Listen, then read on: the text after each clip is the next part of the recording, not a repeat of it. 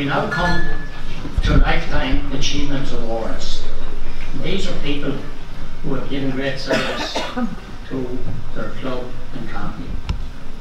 And our first recipient this evening will be John Magee from Blessington. Unfortunately, John has been ill at the moment, and we all send our good wishes from this gathering this evening to ensure that John gets back to full health.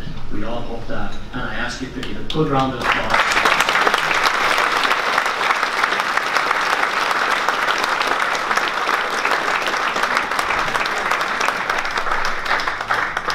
Now, John's son, Paddy, will accept the trophy on behalf of his father. John Magee needs no introduction to the Gaels of Wicklow. He has given a lifetime of service in a multiplicity of roles to both his club and county. Coming from a family that was entrenched in the Gaelic code, he gave and continues to give great support to both his club and county. As a player, he represented his club at all levels, winning county junior honours in 1974 when Blessington defeated Carnew Emmets to win their second county junior title.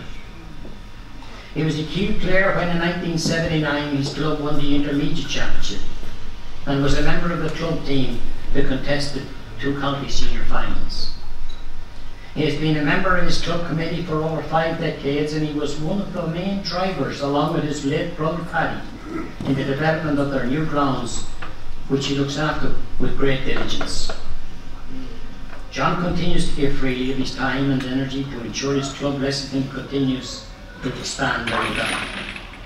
A most reliable person, he is one of the main gatemen at our county grounds in Auckland and at other venues throughout the county for the past 20 years.